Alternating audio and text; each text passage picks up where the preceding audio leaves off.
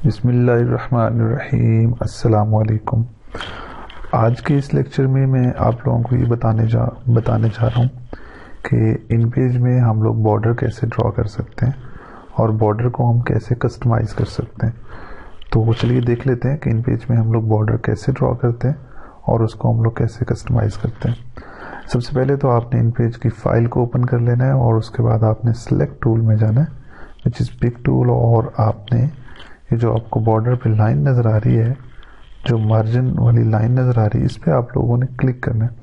जो ही आप क्लिक करेंगे तो आपको आपका ये जो पेज है ये इसकी सिलेक्शन होगी हुई आपको नज़र आएगी।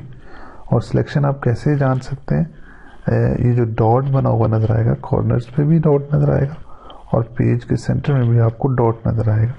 तो इस डॉट से हमें ये पता चल रहा है कि हमारा ये जो पेज है ये सिलेक्ट हो चुका है। जब पेज सिलेक्ट हो गया है तो अब आपने राइट क्लिक करना है और नीचे ऑब्जेक्ट में चले जाना है। और जब ये ऑब्जेक्ट में जाएंगे तो मॉडिफाई टेक्स्ट बॉक्स के नाम से एक नई विंडो ओपन होगी और इसमें दो ऑप्शंस हैं, नंबर 1 बॉर्डर की और नंबर 2 जो है वो बैकग्राउंड की। तो आप बॉर्डर भी सेट कर सकते हैं और बैकग्राउंड भी इसकी मदद से सेट कर सकते हैं।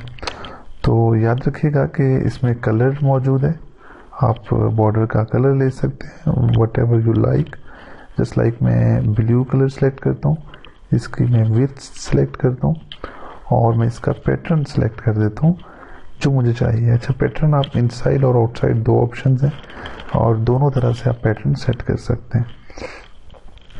कॉलम और गटर का साइज और कलर वगैरह आप ये भी सेट कर सकते हैं। इधर मैं फ़िलहाल बैकग्राउंड देना चाहता हूँ, ग्रे बैकग्राउंड देता हूँ, मैं वो सेट करता हूँ।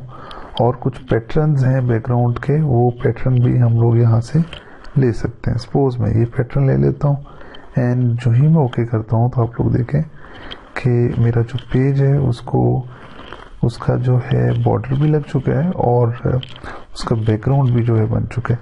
अगर आप इसको चेंज करना चाहते हैं तो दोबारा ऑब्जेक्ट में जाएं और मैं जो इसका जो पैटर्न है उसको मैं नन कर देता हूँ। And now you will see के वो जो लाइंस नज़र आ रही थी, जो कि पैटर्न था, वो अब गायब हो चुका है। तो व्यूअर्स, इस तरह से हम लोग अपने पेज को बॉर्डर लगा सकते हैं और उसका जो बैकग्राउंड है वो चेंज कर सकते हैं और इन पेज की फाइल की जो लुक है उसको बेहतर बना सकते हैं। आज के लिए इतना ही। नई वीडियो के साथ इंशाल्लाह हाजिर होंगे, तब तक के लिए इजाज़त दीजिए। अल्लाह हाफिज़।